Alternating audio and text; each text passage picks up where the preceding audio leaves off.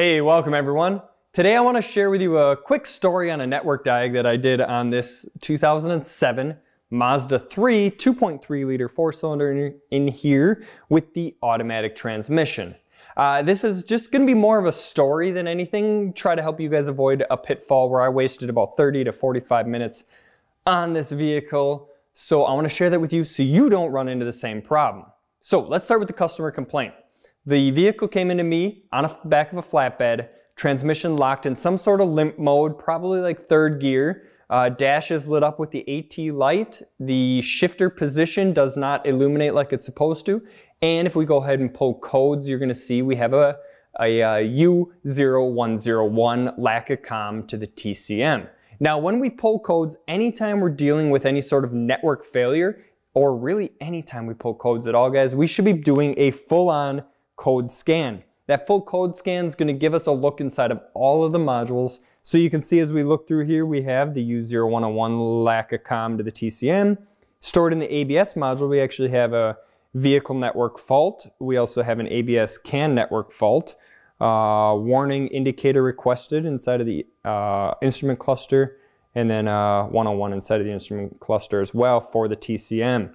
So the customers actually asked me not to look at the ABS problem at this point. Let's figure out the TCM problem first, get this vehicle drivable again, because right now it is far from drivable. It's incredibly harsh engage into reverse or drive, and then from there you have to almost stamp the pedal down to the floor to get this thing to move, because I believe it is stuck in third gear, though I have no data to be able to back that up, because as you can see, if we go in to the TCM, into the transmission, you go codes, you go data, whatever it might be, and immediately we get a no communication is the key turned on. So what do we do first? We know we have a problem with the network. We know we have no comm with the TCM. What do you do first? In talking with the customer, he did say that the TCM on here was brand new. He bought one of those TCMs that you send him the VIN number, they program it, yada, yada, yada. He installed it. Vehicle worked great for a day. One day. Then it happened again. Back into limp mode. So we don't know if the TCM is good or not. We don't know if the network is good or not. We don't know if the TCM is maybe simply missing power and ground. Who knows at this point? We have to go in and diagnose it. Let's take a look at the network map for this vehicle. So we'll just take a look at a wiring diagram. And you can see there's a lot of different modules on here with a lot of different wires. What we're looking for is who's connected to the TCM. That's really what our main concern is here. TCM, PCM, some sort of connector, a EHPAS module, which is electronic hydraulic power steering, ABS, DSC hydraulic unit if equipped, the DLC, data link connector, and then our instrument cluster. So let's go ahead and filter everything else out of there because we want to make this as clear as possible. And now you can see all that's left on this part of the CAN network. So if we look at this, we know that our PCM is functioning. We know we were able to pull a code of the PCM. We can go in with the scan tool, we can pull data out of the PCM. That's perfectly functional. So that means our problem has to be, can't be D02 connector, because that's what's giving the information to the PCM.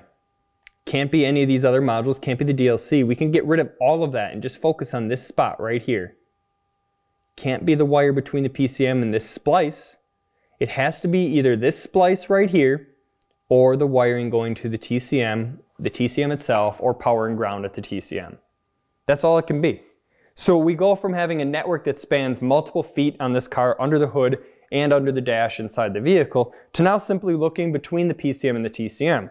Fortunately for us, they're all located right in this area right here. Very easy to get to once you pull the airbox and the battery tray and the battery, all that out of the way.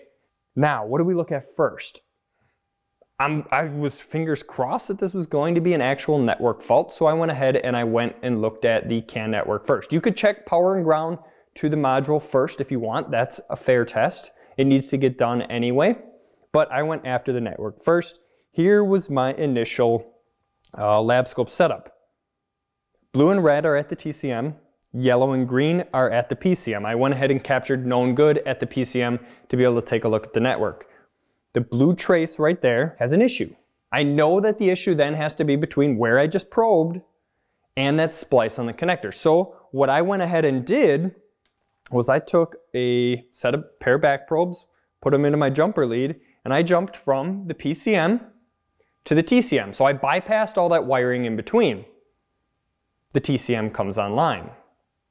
The TCM functions normal by bypassing the wiring. All right, awesome, great.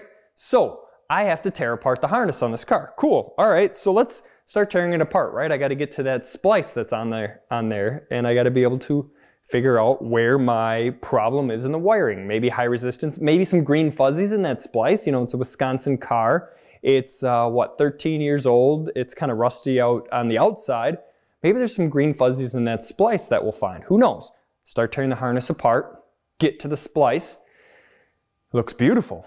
Doesn't look bad, no green fuzzies. So I check the network on either side of the splice. It's perfect on both sides. Oh no, why? Well, maybe my problem is between the splice and the connector for the TCM. So I start kind of probing the network in steps as I work back towards the connector.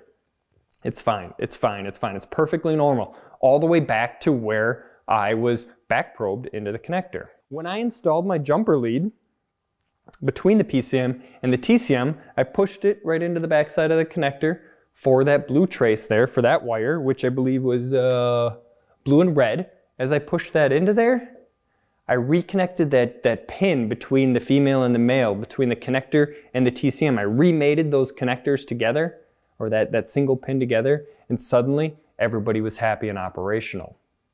I fixed the problem by installing my back probe when I did my jumper lead. I went ahead and installed piercing probes now. When I use my piercing probes, the network looks perfectly normal, no issues at all.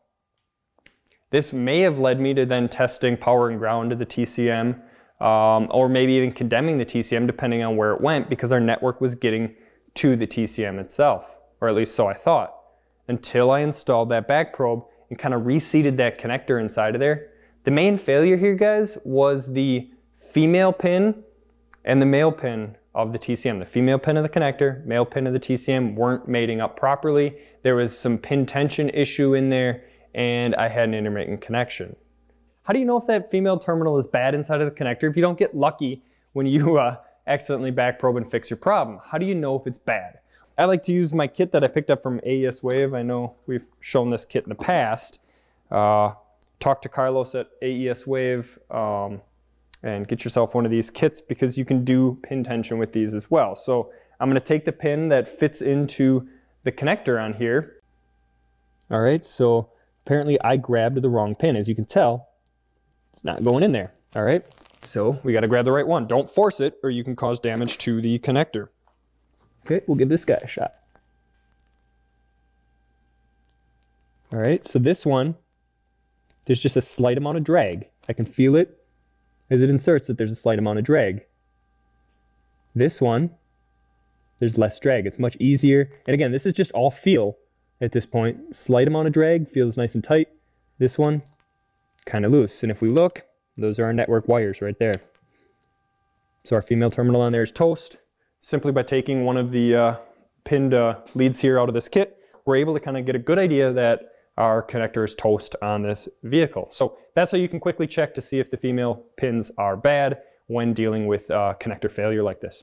All right, so I hope you found this video useful. Learn from my, my little error in my ways here. Save yourself the 30 to 45 minutes of tearing apart the harness like I did when you deal with something like this. I really hope you enjoyed it. If you did, give us that thumbs up. Please subscribe to the channel if you haven't already. If you click the little bell icon down there, you will get notified every time we put out a new video. I really appreciate you being there. Everybody stay happy, stay healthy, stay safe in these crazy times that we're dealing with. Again, I appreciate you being there. Happy wrenching, everyone. Thank you.